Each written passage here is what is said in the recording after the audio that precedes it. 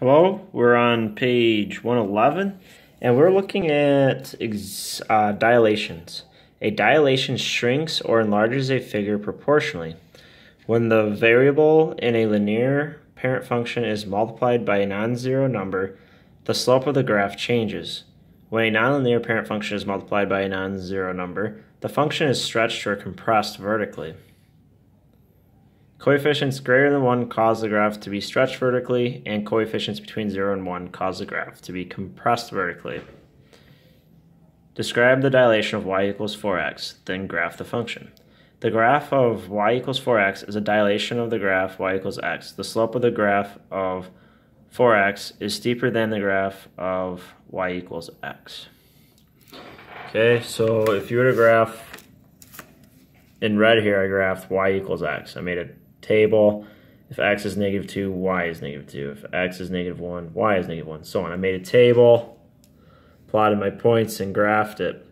In the blue here, we have y equals 4x. So you can make a table and plot points and graph equations that way. So y equals 4x, so that means y is 4 times -2 is -8.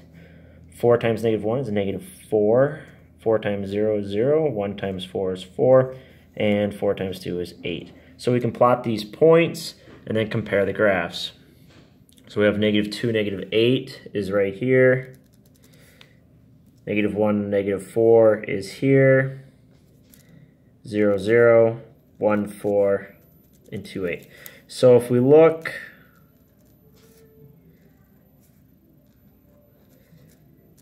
the graph of y equals 4x is steeper. So you have to explain how the graph is affected. The graph of y equals 4x is steeper. So if it's linear, you just tell me if it's steeper or less steep.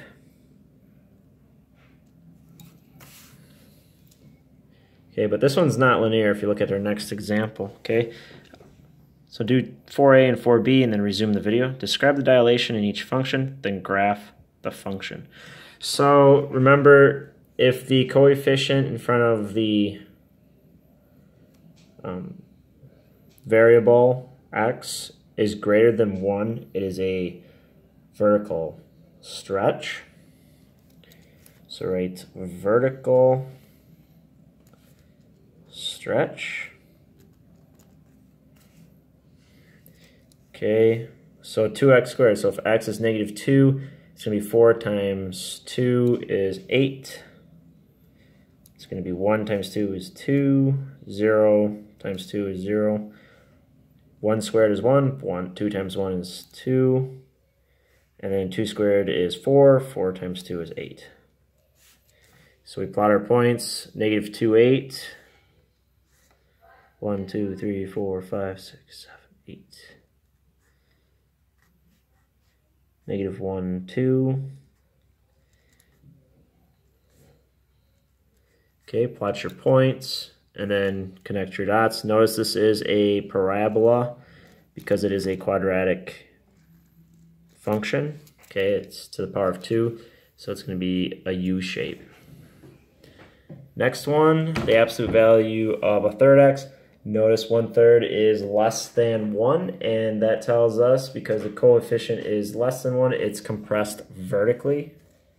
So write vertical compression to describe the graph.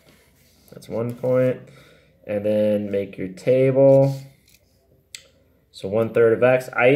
So you aren't going to be given these values. I chose these specifically because it's going to give me a nice integer. 1/3 of -6 is -2. -1, 0, 1. Whoop, it's going to be positive.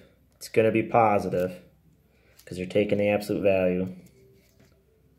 So it's going to be 2, 1, 0, 1, 2. Graph your points. 3, 1, 6, 2.